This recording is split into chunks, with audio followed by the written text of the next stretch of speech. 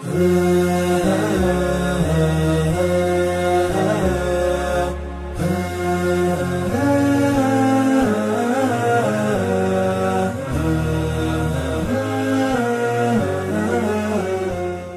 alaikum wa rahmatullahi wa barakatuh. Welcome to Ahkam SOS, a show that discusses Islamic duties and practices by His Eminence, the Grand Ayatollah Sayed Sadiq Shirazi. May Allah prolong his life. I'm your host, Mohsin Shah, and joining me as always is Sheikh Ali Ma'ash. Assalamu alaikum, Sheikh. Assalamu alaikum wa rahmatullah. Sheikh, we've been discussing Jama'ah Salah and also the Imam of the Jama'ah Salah. And the question I wanted to ask you was, is it sufficient for us when we identify an Imam for the Salah that, you know, he knows between haram and halal and he knows the Ahkam laws? Is that sufficient? And we know a little bit about his background.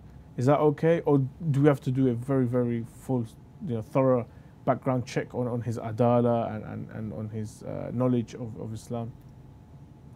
أعوذ بالله السميع العليم من الشيطان الرجيم بسم الله الرحمن الرحيم الحمد لله رب العالمين وصلى الله على محمد وآله الطيبين الطاهرين. Well, with regard to your question, yes, you can rely on this aspect of, the righteousness of this person. In overall, you have friends who, let's say, pray behind him, or you know the Imam roughly, that he is a person, pious person. He comes to the markaz or to the mosque, and in overall, you know that this person's conduct and character is a good character and conduct. You can rely on it and pray behind him. That's fine. There's no issue with it. And what if I doubt the Imam? If I doubt that, this person may not be righteous, or he might not have the correct qira'ah, and maybe he'll make mistakes in salah. Is it okay for me to continue to follow this Imam in the Jama'ah, or should I pray farada? With regard to the first part of the question, you must achieve and you must acquire the adala of this individual, this Imam. In other words, you cannot just follow an Imam that you're in doubt of. You never know him, and those who pray behind him, you don't know them. Let's say you go to a village or to a city and you go to a mosque and you see people are praying and Imam is there, and you have some doubts. You cannot just follow that Imam, an individual, and pray behind him. So you have to acquire and attain that this person has adala and he's righteous. Otherwise you cannot pray. And that's we have in fiqh what is known as ihrazul adala, that you have to attain the adala, that he has these features and conditions of the adala that I mentioned in the last episode. With regard to the second part of the question, there's no issue with it. If you have doubts about that, if he read correctly or not, no, that's fine. You can follow him. The salah is correct. There's no issue with it. It's just a doubt about his recitation. There's no issue. Unless it's real. You can hear him that he's reading the words or letters mistakenly. Then you have to correct it by yourself. And if that continues, then you cannot follow this Imam because he's not reading properly. He doesn't know the rules and the qawa'id of the Arabic language, for example, or the Quranic language, the Quranic verses. In this case, you cannot follow him. Ahsan. Sheikhna, bit of a controversial question. There is an individual who meets the criteria of being an imama of the Jama'ah. Maybe he's righteous and he knows all the ahkam laws in regards to salah, but he follows a marja that some may say is questionable, or some may say is not a marja of adala, or a marja of qualification. Is it okay for me to pray behind this individual? The Sayyid says that you have to go back to the conditions and the criteria of the adala. If he meets those criteria, that's fine, you can follow him, regardless of who he follows as a marja. For example, his adolescence, he's sane, he's Shi'atna Ashari, he's adil, of legitimate birth, and he performs the salah correctly without any mistakes. In this case, you can follow him, that's fine. Whoever he follows as a marja', there's no issue with it. MashaAllah. So, based on that also, giving the benefit of the doubt and making sure that this person has, is trustworthy and so forth. What about if I visited a new mosque and I don't know the imama of the Jama'ah, but I see that there is quite a lot of people are praying behind this person. So is that okay for me to join? Is that enough indication that this person is trustworthy and worthy of being prayed behind? Because obviously I haven't got time to actually go and investigate, and the Jama'ah's already started as well. The Salah's already started. So is that okay for me to join that Jama'ah? You see, as mentioned many times with regard to this condition, that righteousness or the adala is to do with practicing the good and the obligatory acts such as salah, sawm and so forth, and refraining from the evil acts such as drinking alcohol, listening to music and so forth. If the imam is adil, in other words, has taqwa, pious, has piety, and he refrains from these forbidden acts, and he applies and implements the wajib acts, and in overall he is recognized through good practices. People know him that he is of good akhlaq, of good practice in amal. In overall, you can follow that imam, that's fine. As I've said, you must achieve and attain that he is adil by looking at the people around him, maybe by asking him, for example, or asking others about him, and so forth. That should really solve the situation, and we don't have to go through in-depth research about his background and what he did, what he was. It's just the apparent adala will be sufficient. Ahsant, mashallah. Shaykhna, what happens when I follow an imam in salah, but the imam was praying a nafila prayer, or he wasn't praying, he was praying a different prayer to me? Do I have to repeat my salah?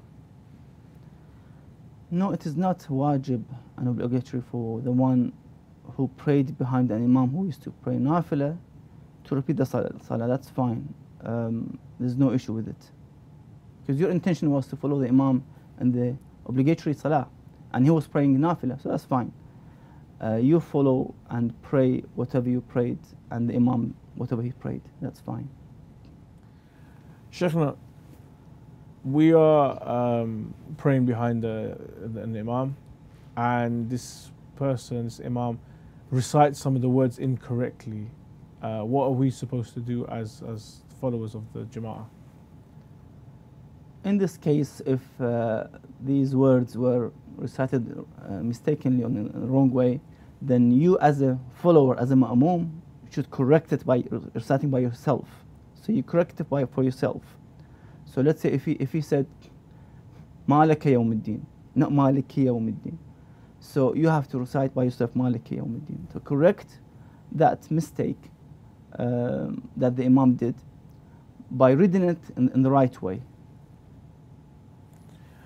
Shaykh, what happens if I'm praying behind an imam, I'm praying Maghrib Salah, and I'm not 100% happy with the imam that he prayed the Maghrib prayer correctly? Am I supposed to repeat my prayer? Not at all, because you have doubts about this issue. So you can, the Salah is valid, and you can just go with the Salah you prayed. That's fine. There's no issue. There's no repeat for it. Shaykh, what is the duty of Ma'mun when he notices or identifies that the imam has mispronounced or said something incorrectly in the Salah? Should he correct the imam, or should he just correct himself? Sometimes you see the imam, he forgets, for example, to do the act of qunut, for example, or he stands up for the third rak'ah without doing tashahhud. In this case, as I've said, you cannot follow the imam in his mistakes, But the best thing is to remind the Imam by saying Allahu Akbar, for example. You try to remind the Imam and telling him that you should stand or sit in this position or do the qunut or leave the qunut if it's not in its right location. Just to remind him that what you did was not in the right place. And usually the Imams would recognize quickly, and they would try to correct the fault straight away. But what about if it's like a Quranic verse?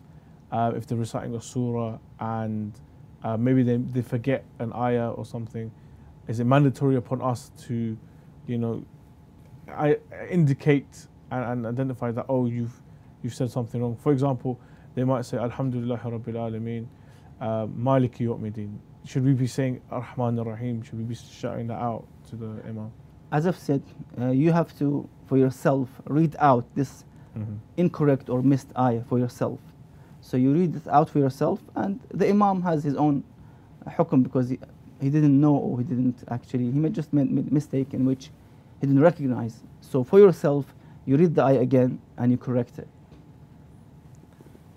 Shaykhna, how do we pray like Farada Jama'ah? I mean, when we come into the mosque and we want to pray Farada, is it okay to stand with the congregation but pray Farada, or should we be separate and pray separately on our own?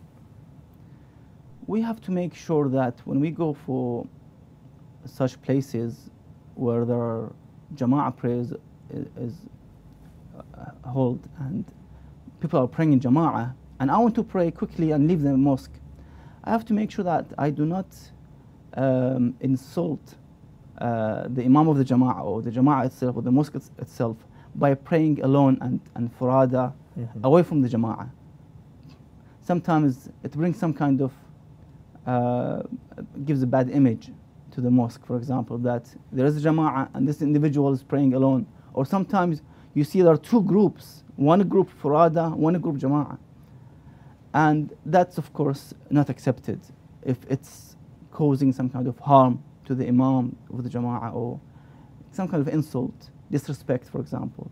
No, you cannot actually do this. The best thing is to pray somewhere else or after the Jama'ah when they finish, or the best thing is to pray with the Jama'ah to get the reward. And it's just a few minutes. You will be more delayed unless you're in an urgent situation. Then maybe you can pray it at home or somewhere else, away from this Jama'ah, because if you break the sanctity of the mosque and the Jama'ah, then that's by itself is some kind of disobedience, and that's not right. So we try to either pray the Jama'ah or stay away from this Jama'ah. Pray somewhere else and keep the sanctity of the Jama'ah prayer in that center or that mosque.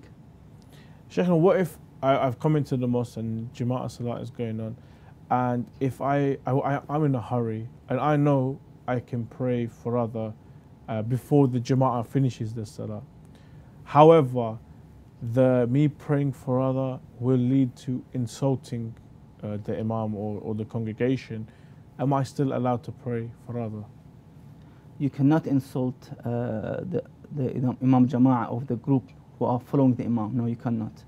So you have to make sure, as I've said, to find somewhere else and pray, or pray afterwards when they finish, or pray between the two salah. When they do dhikr, tasbihat al-Zahra alayhi salam, you start praying your wajib prayer and then you leave straight away. Ahsan, thank you very much, Sheikh. And thank you to all the viewers for joining us on this discussion. Inshallah, we'll have new topics and more discussions in the following Ahkam SOS episodes. Until then, we would like to encourage you guys to join the Jama'ah and not to pray Farada, inshallah, with your brothers and sisters, to create some sort of unity and community with the Shia, inshallah. Until next episode, Assalamu alaikum wa rahmatullah wa barakatuh.